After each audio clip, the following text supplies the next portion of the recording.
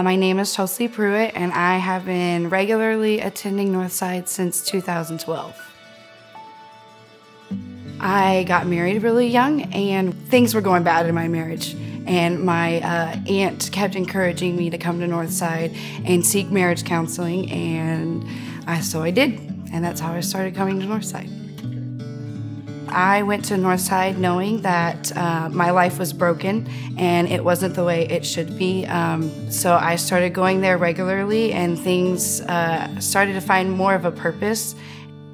They've really been there for me through the good, the bad, and the ugly. The ladies in my ladies Bible study group, I would pray with them all the time, asking them, my marriage is broken and I can't fix it, and I keep trying and trying and trying. Well, eventually he left. And when he left, I was absolutely just broken. I didn't even want to live anymore. But I had 3 daughters, so I had 2.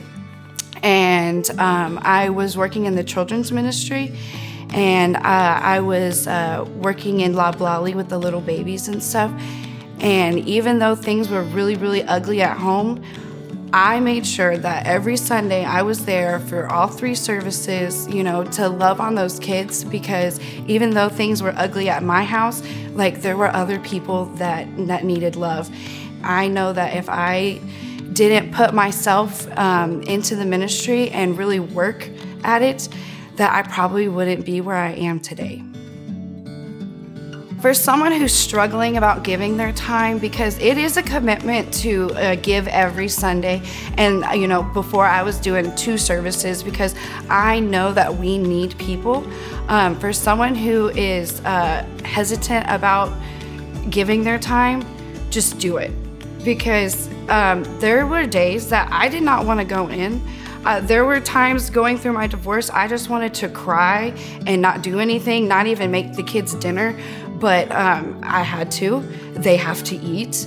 And those kids, they need to be ministered to. They need to find Jesus's love, because I started my journey when I was in my early 20s. So I didn't grow up with God in church. And so I think it's very important that you just give to them, because when you're giving to them, those kids will surprise you with the things that they say, because Jesus wants us to love like a child. You look at God from a child's perspective, and he is so big and wonderful and glorious, and then we get older and we forget about that. So I just do it. There's no other way to just do it. I'm now married. I have a wonderful husband, but for the first time in my life, we put our mortgage payment on auto draft.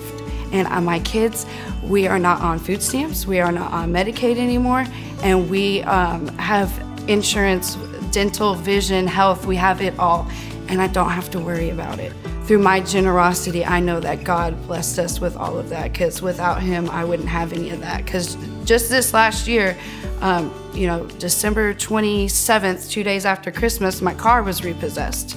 But this year, I have my brand new house, and it's literally twice the size of the house I used to live in. So my kids have plenty of space to run in, and they're doing so much better after so much ugliness.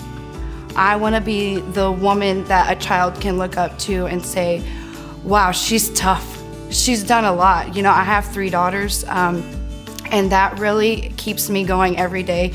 So I just really want to be generous, so other people can see that there's still good out there, even when things are really ugly.